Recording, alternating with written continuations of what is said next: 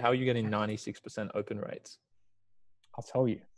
The way that I do it is because I've worked out how to use custom fields so well that I can get the email to say, is insert colleague name appropriate, or you is the title. So say you and I we're in a business partnership together, right? So Johnny and Chris, and you've got someone who's trying to email us. I would get an email saying, is Johnny appropriate or you? And you would get an email saying, is Chris appropriate or you? So you both have this conversation in your head. Is like, oh, am I the right person, or is it Johnny, or is it someone else? And then you and I chat and say, hey, did you get the same email? Yeah, did you get the same email?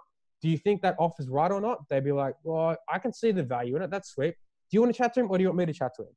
And then that's what happens with every fucking company I go through. But why do they open it up? Because they see someone they know's name in the title. And this is why I teach cold email, because it is like the fucking key to the kingdom if you use it correctly. Yeah, that's interesting. It's interesting that you have such an emphasis on email still. Some people think that it's all died out and then you're now going to go through other mediums. But I really hope they think that for the rest of existence, because I will make money on email and they won't. Is email the number one asset, do you think, out of all those kind of platforms? 100%. 100%. There's an old saying where a marketer was speaking to another marketer, and he said, I want to get a new car. And he goes, sweet, send it to the list. Like, you want $100,000 car? Send out an offer that gets you $100,000 to your list, and you get the car next week. I like automating the process until the conversation gets to the point where they need to say yes or no. Then I'm happy to get on the phone. Just because that's obviously more efficient.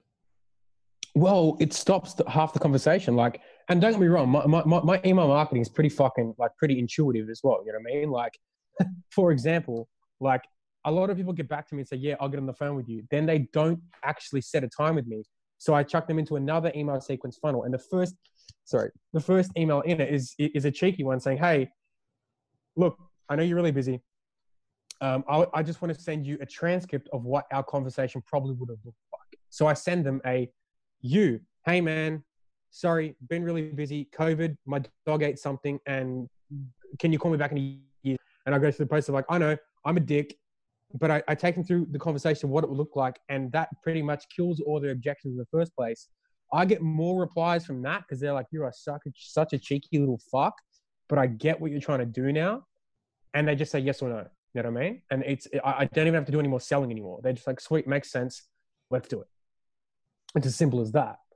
But you kind of have to get to that point of understanding how to be conveying your message in such a way where you don't have to speak to someone anymore before they even get on the phone with you. They already know they want to partner up with you or not.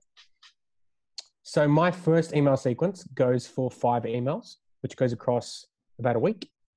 My follow-up funnel goes for about 5 emails again.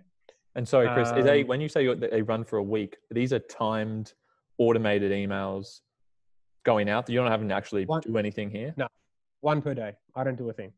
And they're all differently, like they're worded as through appropriate follow-ups. Correct. And then if someone was to respond to one of those emails, they get taken out of the sequence. And do they get put into a different sequence, or do you ever intervene? It depends, because it depends on the actual conversation that's happening right there and then. Because the goal for that first sequence is to get them on the phone to agree to the partnership. If they say yes, but they don't set a time, and I've tried to follow up again, I then chuck them into another sequence, which is I call it the follow-up sequence, because it's just there to follow up. And it follows them up until they reply back. Okay. That goes for as long as it goes for.